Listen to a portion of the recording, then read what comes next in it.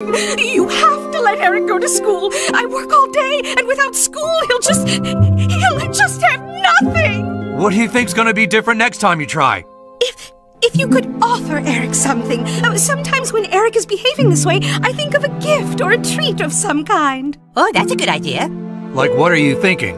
I don't know. Like maybe exclusive use of the tetherball pole at recess for the next 2 months? Oh, would that be possible?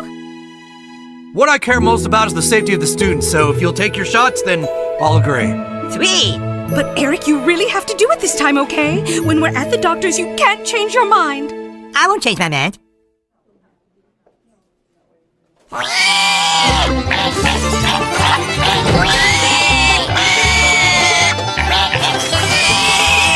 Eric, it's okay!